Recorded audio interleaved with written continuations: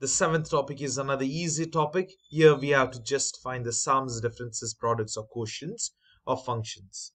That is basically f plus g of x or f minus. This is subtraction or difference. The product is by this dot, plus is addition or sums, and division or the quotient is f by g. Now the functions f of x is 2x and g of x is minus 4x plus 5. All you need to do is add this up. That's it. Now let's go one by one. The first one, f plus g of whole x. All you need to do is add f of x and g of x. That's it. There's nothing much over here. So it'll be 2x times minus 4x. Now remember, use brackets because it's plus and minus. In this case, because it's plus, it doesn't make a difference, but it'll make a lot of difference when you subtract. So f of x is just a single term, so I just write it as 2x. It's a monomial, where this over here is a binomial, so we will use the bracket minus 4x plus 5. You can see that's the violet color, whereas the green color is over here, olive green, is 2x. Now next thing would be just add them up. 2x minus 4x is minus 2x, then plus 5. All you need to do is, this is it, that's the answer, nothing else. All you need to do is adding them up. Now subtracting is again simpler. Again the same way, all you need to do is minus, but just remember you need to multiply this negative sign inside the brackets. So it becomes 2x plus 4x minus 5. Because distribute this negative sign, use the distributive property. And now when you add it, it'll be 4x plus 2x minus 5. The answer is 6x minus 5. To find the product, all you need to do is multiplying. So you need to multiply f of x and g of x. How do you do? Distributive property again. 2x times minus 4x would be negative 8x squared, and 2x times 5 is 10x. That's it. That's the answer.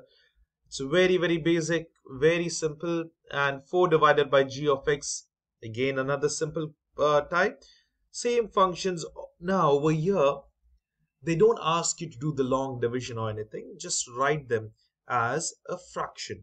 2x is up above, numerator, negative 4x plus 5. But here they usually ask you to write the undefined number. So we know no number can be divided by 0, because this is a very complicated part. What do you mean exactly by 0? It's basically nothing. So how many times can you divide any number by nothing? It can be 1, 10, 100, undefined times or infinite times. So it will correspond towards infinity, but the answer is generally undefined. So you can't have denominator as 0. If you graph such, it'll be an asymptote. There will be nothing. We won't get this answer. So we just avoid those values. How will you find the undefined value of x over here in this case? All you need to do is whatever is the denominator, just equate it to 0. Just make it equal to 0. So what is going to happen? That is, take this to the other, take 4x to the other side. So make it positive. So 5 equals 4x, and 4 goes to the other side. It'll be 5 by 4 equals to x. So basically when x is 5 by 4 here, this will be undefined. So avoid this term. So this should not be equal. X should never be equal to 5 by 4. Any value other than that is 5. This is how we solve this very basic, very simple problem. Now, all these problems you need to do it by yourself because they are very straightforward. There is nothing over here. It's very, very simple. Just add them up. X plus 5x is 6x. Minus and minus will be adding. But you need to write the negative sign. Same way over here, you need to subtract. It'll be minus 4x and plus 1.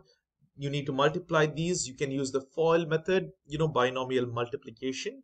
And lastly, just write them divided by. Find the non-equal to sign. In the sense, when does this become undefined? It will be 5x equals 2x should not be equal to. It should not be equal to 2 by 5. So that's how you find the undefined. Please try all of these by yourself and then check the answer. It is very simple. Now over here, I'll just quickly run through this. You can see there is x squared, x and minus a constant term. You can't add them. You should just write those together. See, x squared plus x minus 5.